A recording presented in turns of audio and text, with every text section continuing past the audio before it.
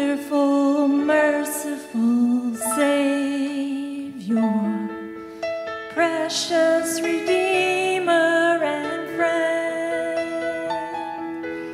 You would have thought that a lamb could rescue the souls of men. Oh, you rescue the souls of men.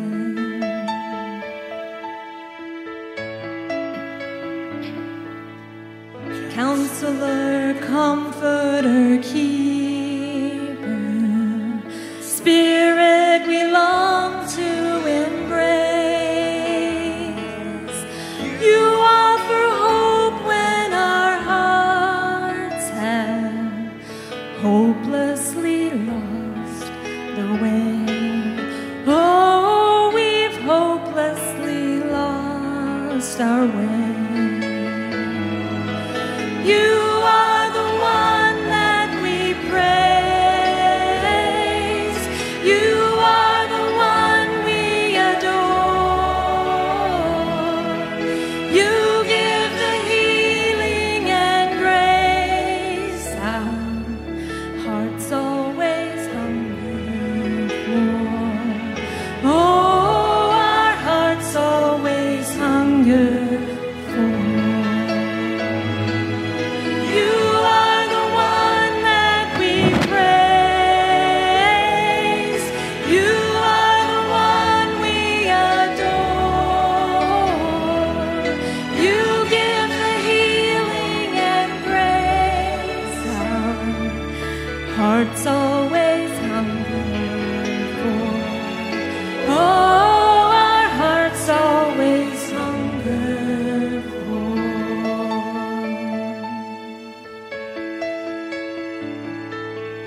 Almighty, infinite Father, faithfully loving your own. Here in our weakness you find us, falling before your throne. Oh, we're falling before your throne. You are the one that we praise. You are the one we adore. You give the healing and grace our hearts always hunger for. Oh, our hearts always hunger for. You are the one that we praise.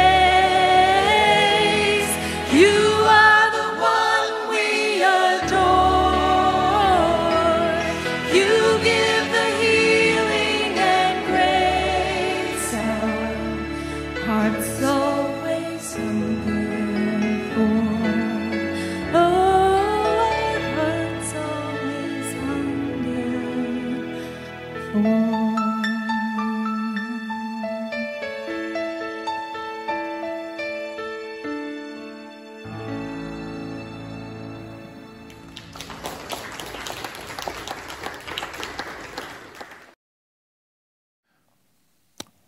It's one of those mornings when I could just sit and enjoy the presence of the Lord, but it's my turn. So I guess I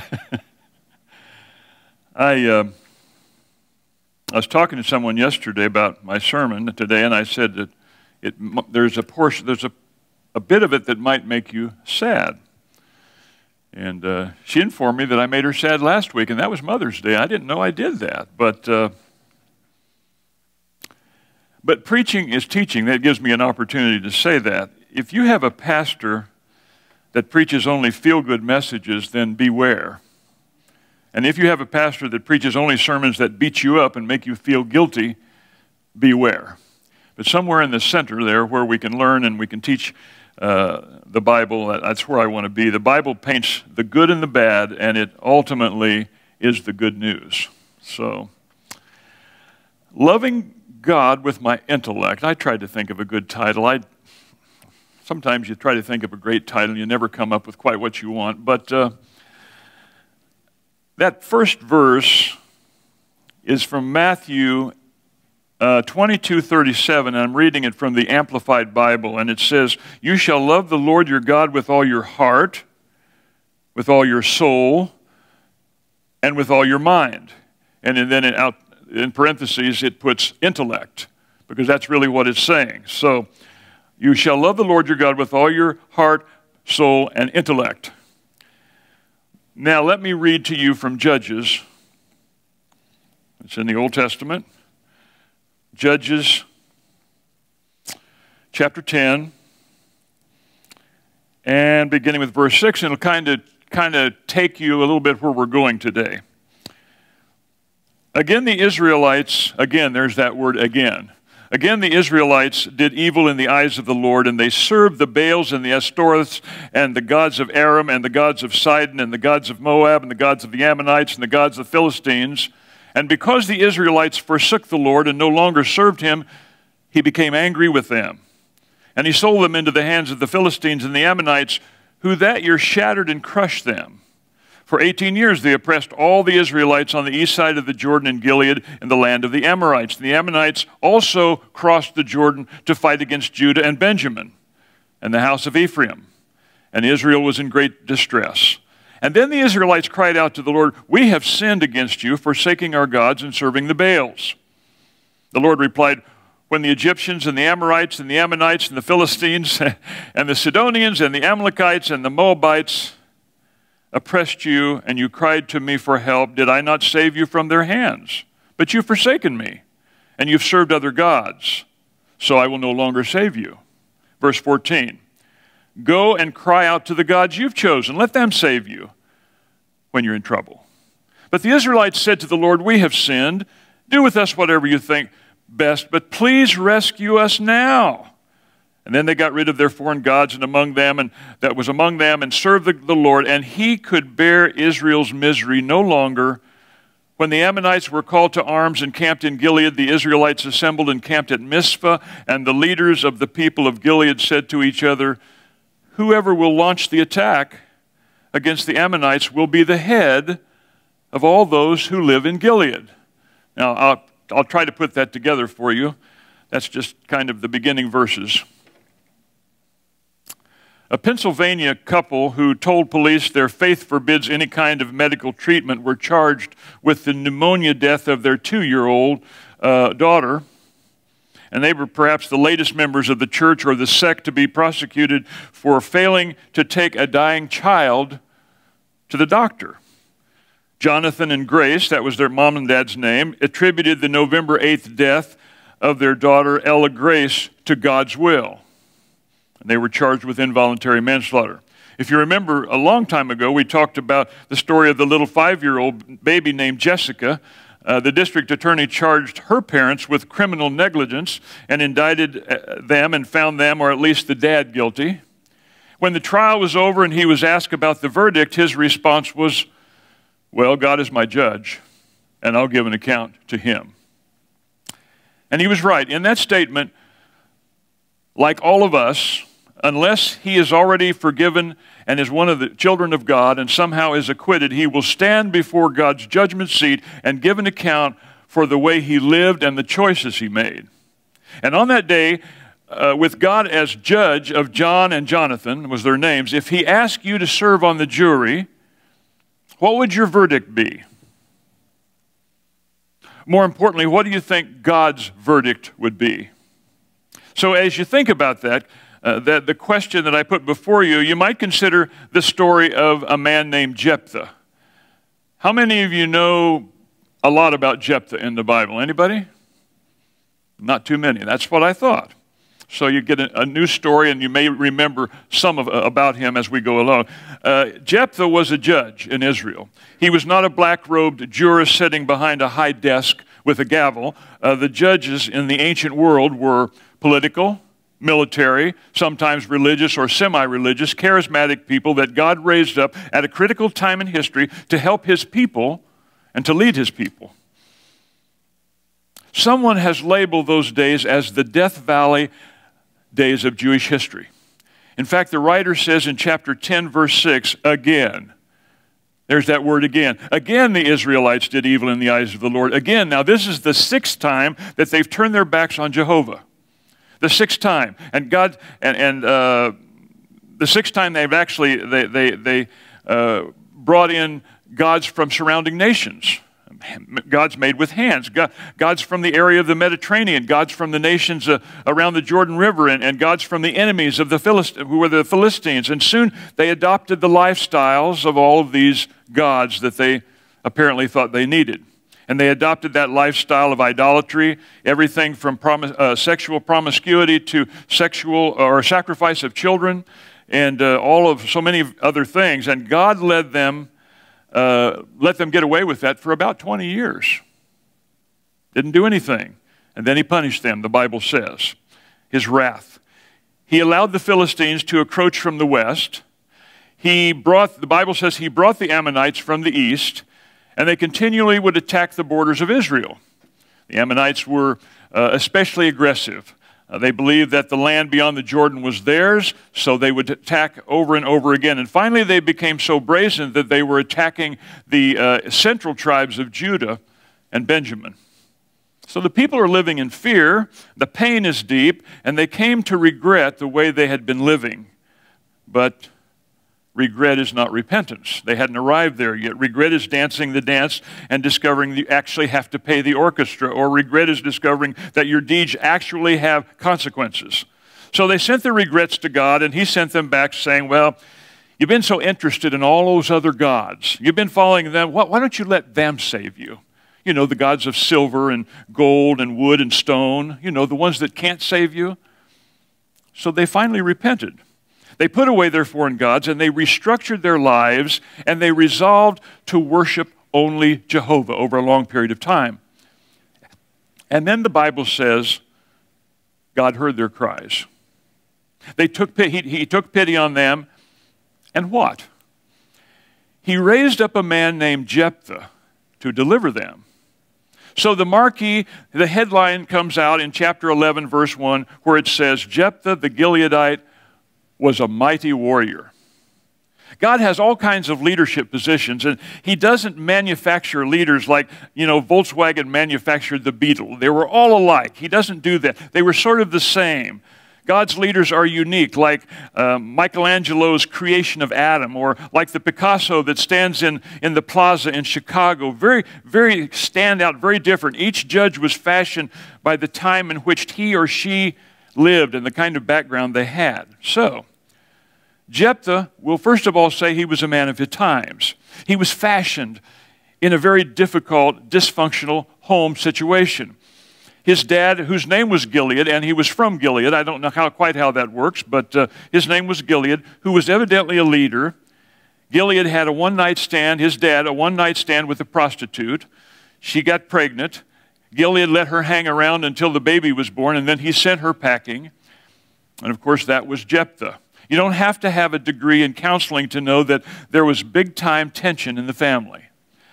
Gilead's wife knew the baby was the result of her husband's infidelity. His brothers despised him. The children despised him. The kids were cruel. He would go to play with his brothers, and they would say, get out of here. We don't want you with us. We don't like you. Your mom's a prostitute. You don't even know where she is. And they would just continually harass him. I wonder how many nights he cried himself to sleep. I wonder how many days he fought back tears with his little fist, releasing his anger. Happy golden days of childhood are for most people in the world, even in America. Kind of a myth sometimes, Sometimes they're pretty tough. Kids can be cruel. So this unexpected, unwanted little boy grows up to be incorrigible as a teen.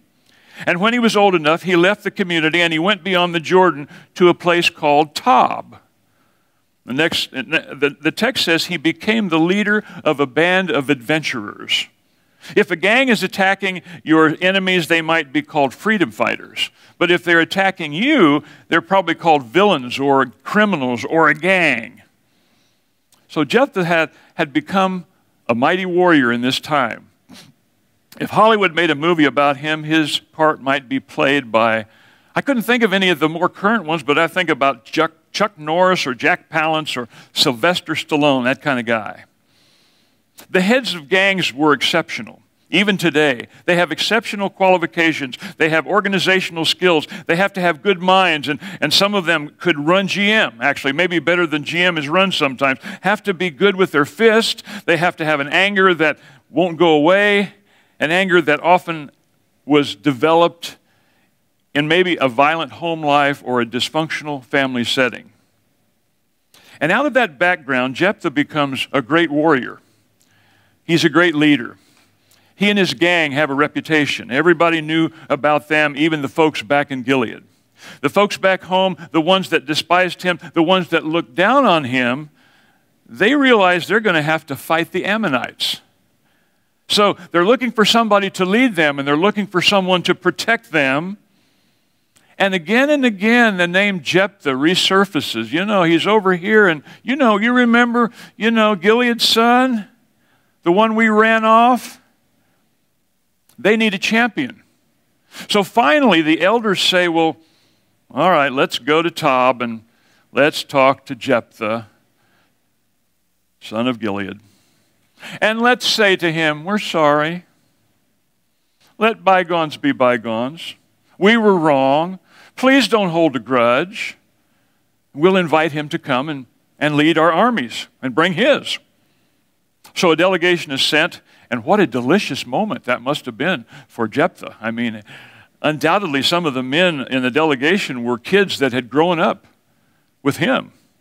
Now here they are, ready to consume not only a plate, but a lot of crow, a whole buffet of crow, practically on their hands and knees.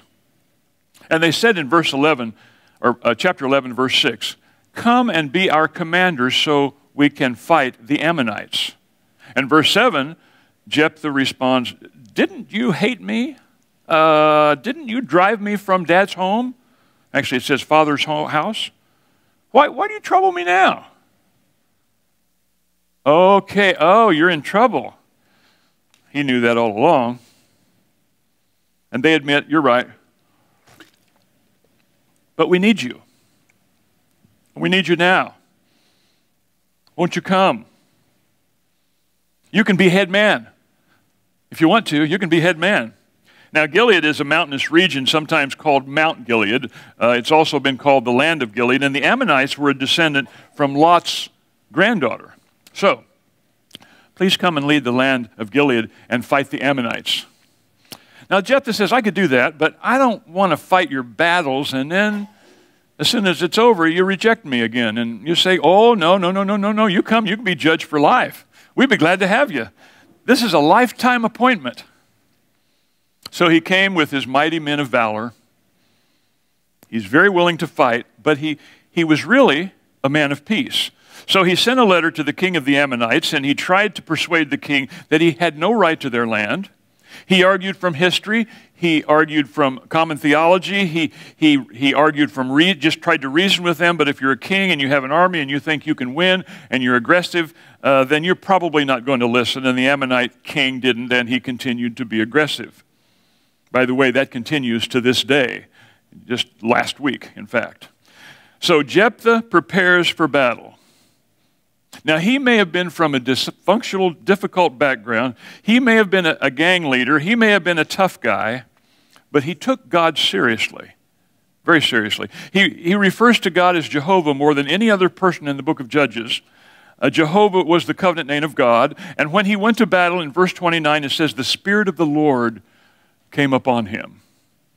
The Spirit of the Lord. Something that was said about only 3 other judges.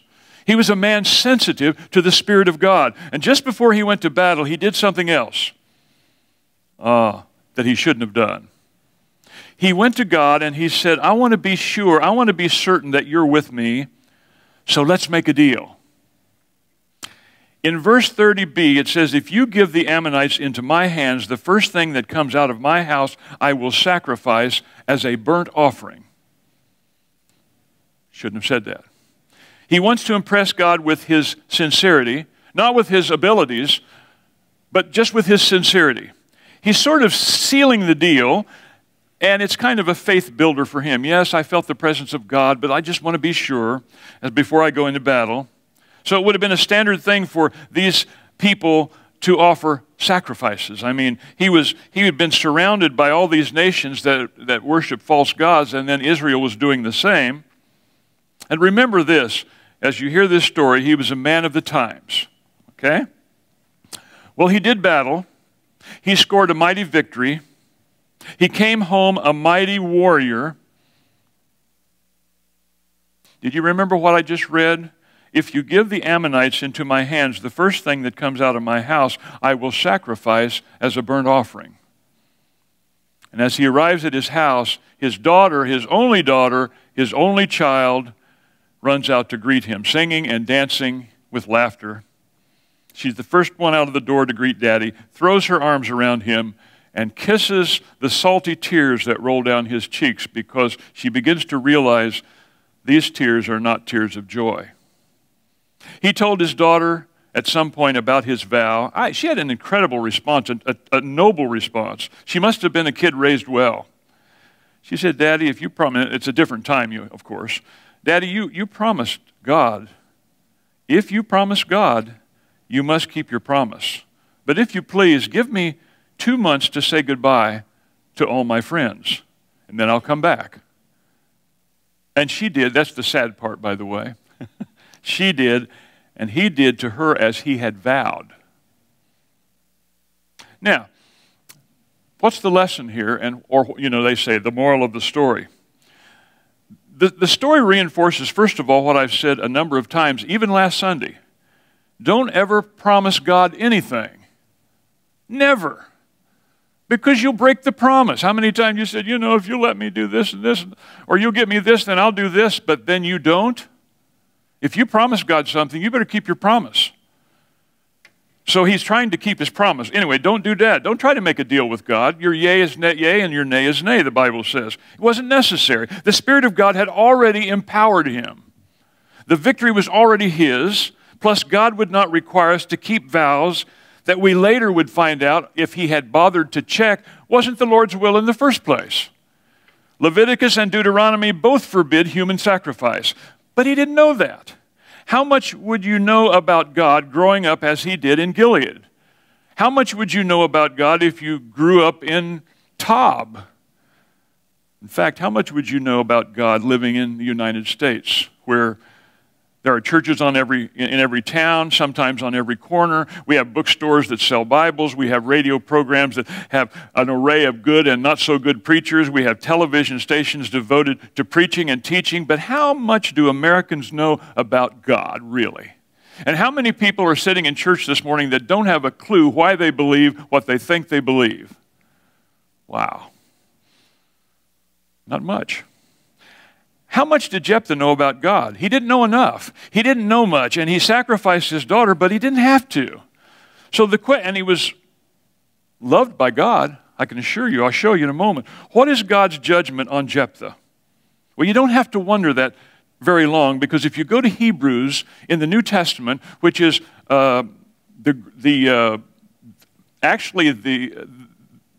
Hebrews chapter 11 is the chapter on faith, and it talks about people of great faith. So if you go to that chapter 11 in Hebrews to verse 32, it talks about all the great ones of the Old Testament. The great faith, Abraham, Isaac, and Jacob, and Joseph, and Moses, and Rahab. And then the writer is wrapping up in verse 32, and he says, "And what more shall I say? I do not have time to tell about Gideon and Barak and Samson and Jephthah and David and Samuel and the prophets, who through faith conquered kingdoms, administered justice, and gained what was promised." So he's singled out by the inspired writer as one of the great men of faith in the Old Bible, a man approved of God. Now, what about Jonathan and John, Jessica's dad, the fundamentalist preacher, and layman? I won't be surprised to see them in heaven, because one of the things that the text is telling us is that God overlooks ignorance. And I'm glad. God overlooks ignorance. Sometimes we do things and later realize, wow, How stupid was that? But he doesn't overlook unbelief, and he doesn't overlook disobedience. One thing we learn here is the importance of knowing Scripture, knowing our theology, and knowing God intimately. Without strong theology, you can believe in God, but do a lot of damage. Example, Jephthah, Jonathan, and Grace, and John, 3 little girls all dying unnecessarily. Didn't have to. Archbishop William Temple once commented, if your concept of God is radically false, the more devout you are, the worse it will be for you. If you attend church conference, and I have attended church conference after church conference, and they're fun, and you come home sometimes and don't learn a thing, and other times you really do, but you go to the church conference, and you may hear someone, maybe people or a teacher or a leader say, look, he's got a new idea. I don't preach theology. I'm not really into theology or doctrine. I think people need to have an experience. People need to know how to relate. Sometimes just stand and praise God and feel it. Well, I like to do that. I was feeling it pretty good over there a while ago. Just feel it. I don't give much time to theology. Well, the next time you go to your doctor and you say, doctor, I've been having such pain and headaches down my back, clear down my neck. Could you prescribe something? Could you prescribe maybe some medicine to relieve my pain? And your doctor says, well, I don't dispense much medicine. I don't do medicine. We certainly studied medicine when I was in medical school, but I don't give a lot of credence to it, where my focus really is? Bedside manners. I want my patients to feel at ease, and I want them to be relaxed and comfortable, and, ambiance, atmosphere. Do you feel it? I'd find a new doctor. C.S. Lewis grapples with the whole issue in one of his books, and he says, he was delivering a lecture to a group of people in the Royal Air Force, and right in the middle of the lecture, the old sergeant stood up and he said, well, I've got no use for all this talk about God. Mind you, he goes on to say, though, I believe in God. I felt him out there in the desert when I was in the service. If you experience God, you don't need to talk about it. Well, I think Lewis understood what he was saying. But let's say you go to Panama City Beach. I'd say Panama City Beach, when you hear my illustration, I can't use the Keys because I can't get lost in the Keys too easily. Now, I may point the wrong way, Donna, but I don't ever turn the wrong way. I do always point the wrong way. North is south and south is north until I get to the highway. But let's just say you're going to Panama City Beach. And you walk on the powder white sand and you breathe that salt air and you pick up a few shells and you just like to feel the wind in your hair and the sun on your back, and that's a wonderful experience. It is here too. And then you go to your motel room, you pull out a map of Florida, the Panhandle. You're looking at the map and you're in the very same place that you were just a few moments ago, but it's not as exciting. It's a piece of colored paper. It's kind of, boring. But C.S. Lewis says there are a couple of things that you need to know about that map. It's based on the experience of many people. So it's not just your experience driving to the motel and walking to the beach and having dinner at Pineapple Willie's. People better qualified to analyze the area and study the terrain and view this area from the sky will design a map with mathematical precision. If you really want to find your way around the Panhandle efficiently and quickly, you got to use the map. Now God may overlook our ignorance, and I'm glad he does. I tell you that again. But he prefers that we not remain ignorant. He prefers that we make good use of the map.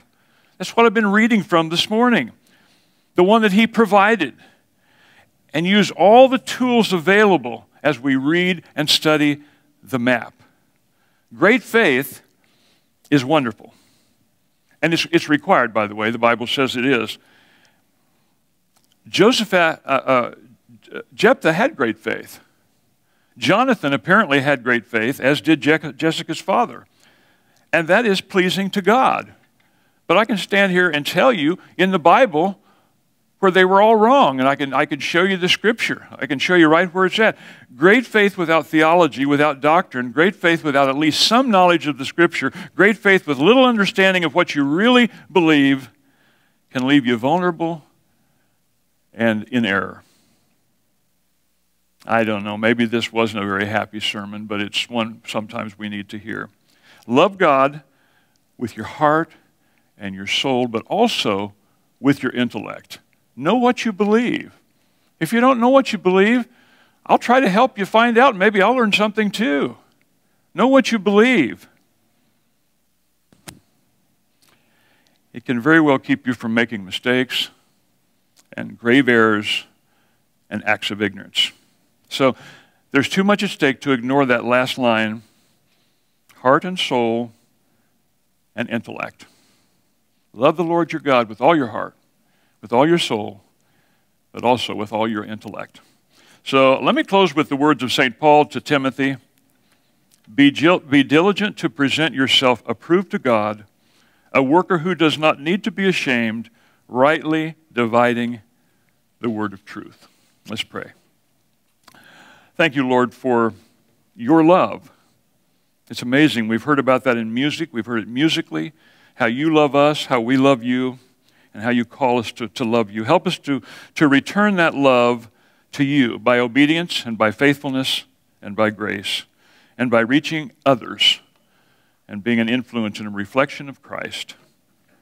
We love you today. We don't understand. We can't even begin to understand why you love us, but you do. And we are so thankful and grateful. In Christ's name, amen. Will you stand with me, please? And now may the Lord bless you and keep you, and may the Lord make his face to shine upon you and be gracious unto you, and may God give to you his peace until you come to stand before Jesus in that day in which there is no sunset and no dawning. Amen.